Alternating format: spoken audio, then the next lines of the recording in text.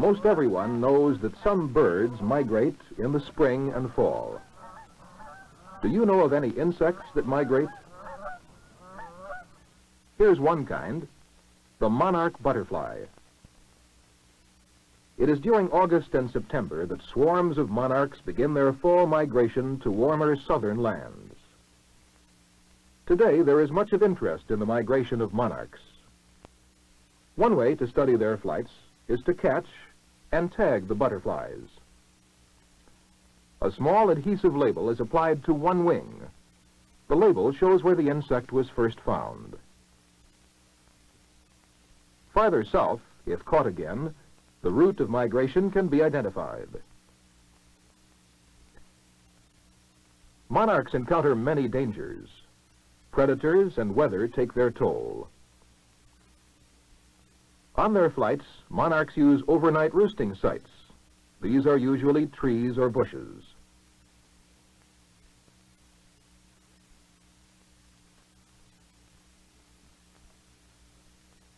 During the peak of migration, monarchs cling to the branches of a roost by the thousands. With each new day, wings are warmed by the sun, and the butterflies continue on their way. The monarch butterfly does not travel migratory routes or flyways as birds do. Instead, its migration is a slow withdrawal to areas where cold fronts do not influence the temperature. The orange areas represent dense populations of monarchs, and the yellow, light ones. Spring migration in most localities begins in the last week of February. One by one, the migrants fly directly northeast. Along the way, the monarch feeds on the nectar of spring flowers and lays her eggs on the milkweed plant. Because of this close association, the monarch is sometimes called the milkweed butterfly. If you have not recognized the plant, perhaps you know it by its fluffy seeds. Monarchs belong to an order of insects called Lepidoptera. Lepidoptera means wings covered with scales. Black marks located on the hind wings of the male make him easy to identify. These black markings are small pockets lined with black scales. Scientists do not know what their functions are. All Lepidoptera undergo a complete metamorphosis in their life cycle. This means 4 stages of development: egg, larva or caterpillar, pupa or chrysalis, and adult or imago.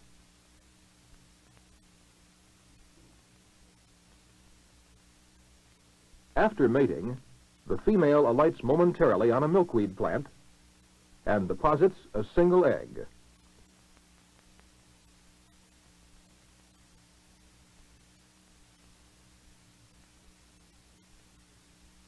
In 3 to 5 days, the larva hatches.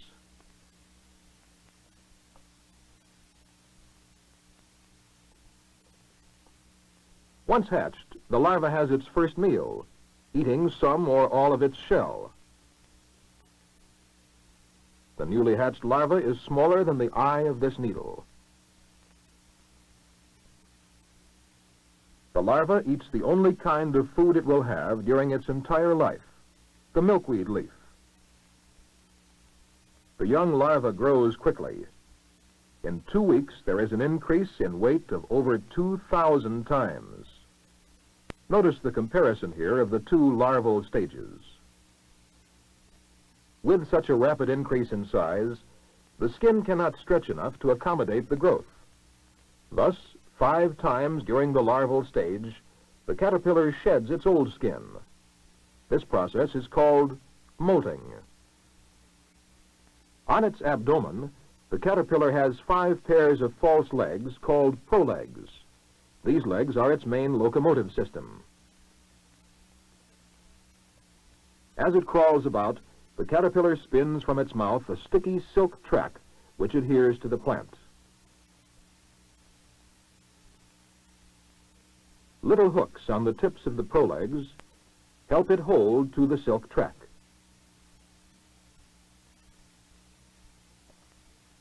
Sometimes the monarch cuts a notch in the underside of a leaf rib. This causes the leaf to bend. The reason for this action is not known. As it nears full growth, the caterpillar's appetite increases tremendously. It consumes enormous quantities of food in a relatively short period of time. When the larva reaches full development, it becomes restless. It leaves the plant on which it has been feeding and searches out a suitable resting place where it will change from the larval to the pupal stage. In this protected location, it begins to spin a layer of silk on the surface of the support. Slowly it weaves the silk into a kind of button.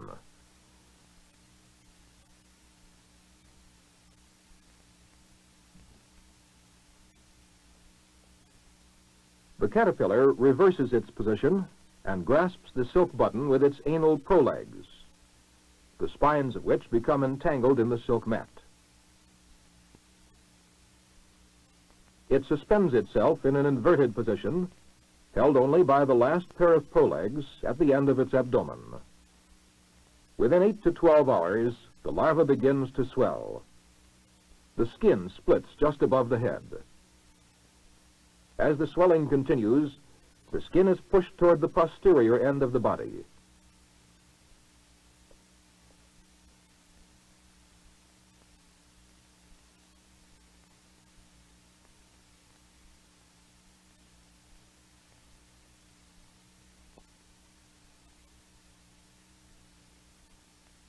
Now the cremaster, or black horny barb, is removed from inside the larval skin. It is pressed firmly into the silk button. Gyrations within the pupa eventually dislodge the larval skin, and it drops to the ground.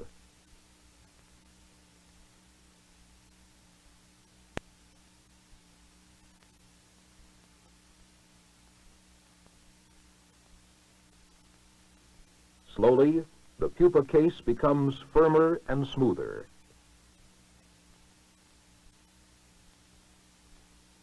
Gradually, the pupa turns dark green. Soon, through the transparent skin of the pupa, the bright orange and black color markings of the butterfly appear.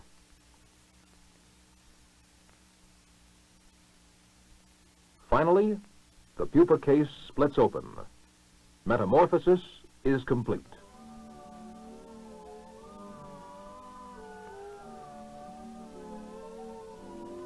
The monarch emerges a helpless creature, with wings so soft they cannot support flight. Depending on the temperature and weather conditions, the monarch rests for 2 to 17 hours. All the while, it pumps body fluid into its expanding wings.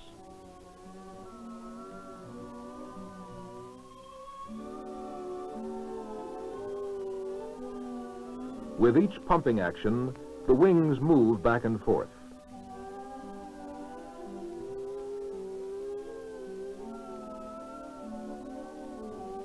Finally, it is dry, and with wings stiffened by the hardening of the fluid, the monarch is ready for flight.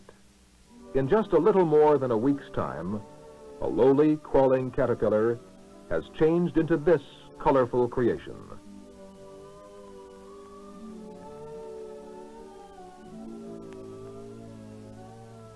Now its life begins as a butterfly, feeding upon the nectar of flowers and at the same time pollinating them. Eggs laid on the milkweed leaf will begin a new cycle of life for the monarch, one of the most beautiful and interesting creatures in the insect world.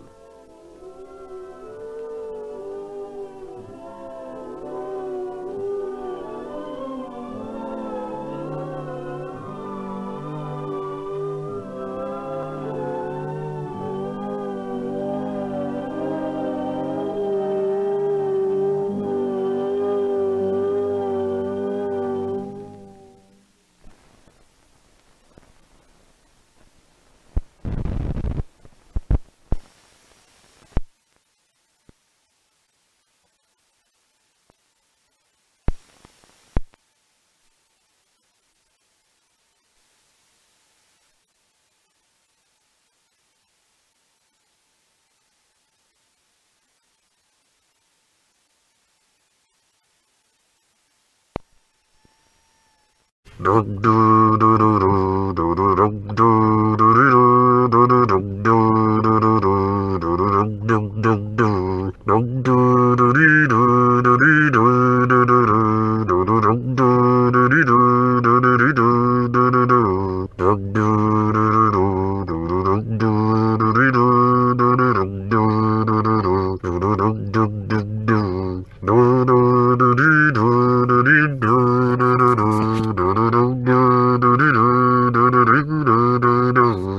dun